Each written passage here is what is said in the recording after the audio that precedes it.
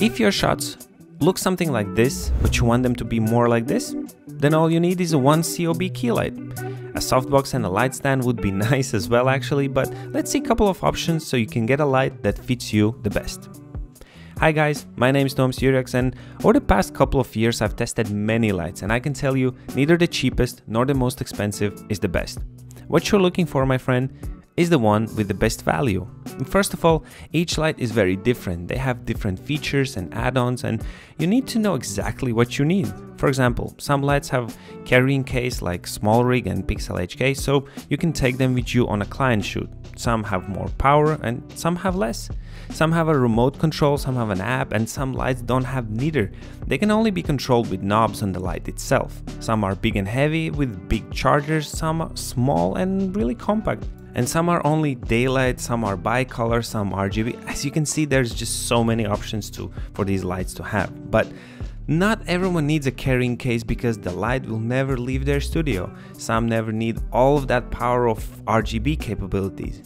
When you know what you need and most importantly, what you can live without, then you should pay very close attention to the following two things: light's power and the build quality. I've reviewed almost all of these lights and I can say that, for example, Ambitful is not the best quality, but it is cheap. For example, this small one has a cracking ventilator, but this big one, although very powerful, I think could have, better heat dissipation. The ventilator turns on as soon as you put the light at 20%.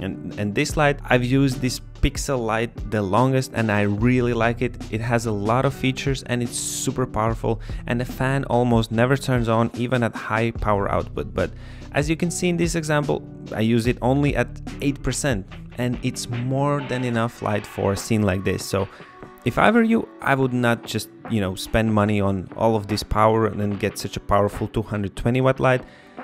I honestly think it's an overkill for most and even for me, because I don't remember the last time I went over 40%. Probably it's a better idea to get something like a 120 watt light. This SmallRig 120D is a pretty good match. In this example I'm at 15%.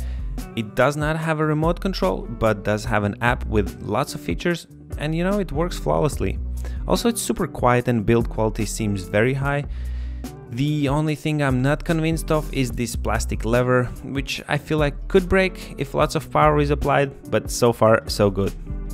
However, if you do not have a space to put a COB light like this SmallRig one with the softbox, and then you actually can get an LED panel light like this one from Pixel HK. It's called P80, and in fact it's an RGB light, so you could potentially get any color, and the power output is decent. It's 60 watts. Here I'm with it set to 25% and I feel like it's plenty.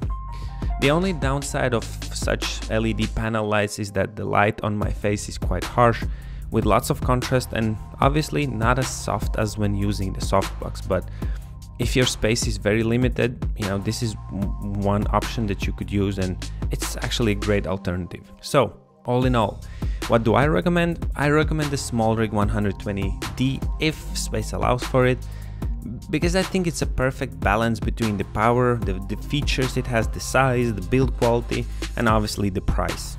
Check the current price down in the description along all of the links to these products, and do let me know which light you use the most. And of course also don't forget to keep on creating, and I'll see you all in the next video very soon. Ata!